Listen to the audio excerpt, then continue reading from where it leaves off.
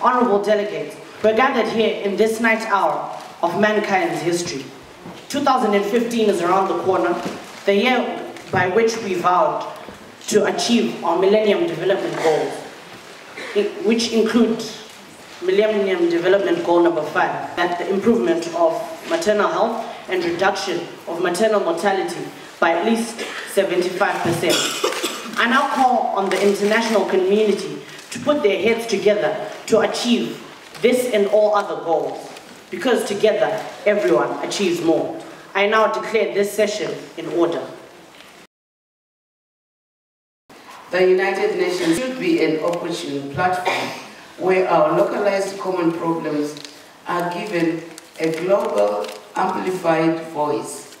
It is in this regard that I am pleased this year's topic of discussion resonates with the current discourse of African development. I would like to again thank the UN for availing this to our youngsters, because this gives you an idea and appreciation of what is happening out there and how all these countries are involved in matters which are important. Imagine a world that every day, about actually more than 2 plane loads of mothers ready to give birth, they die needlessly.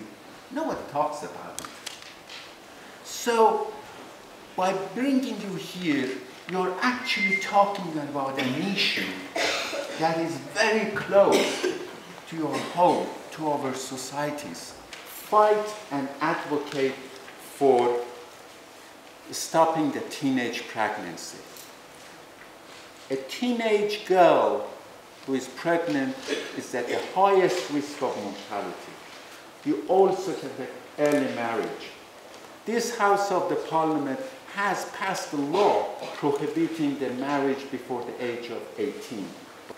Fight sexual abuse and violence. Every day you read in the paper. What can we individually, each one of us, could do in our schools? Can we go to our relative school, to our schools, ask our principals and teachers that we should have a zero tolerance against sexual abuse and violence? Ladies and gentlemen, long are gone those days where there was no complications during childbirth. Now the mother can suffer from so many complications, and these local herbs cannot help anything. So if we register them at recognized institutions, will help to decrease maternal mortality. Let us take note that maternal mortality is certainly a global phenomenon that needs a globalized solution. We have rebuilt health centers.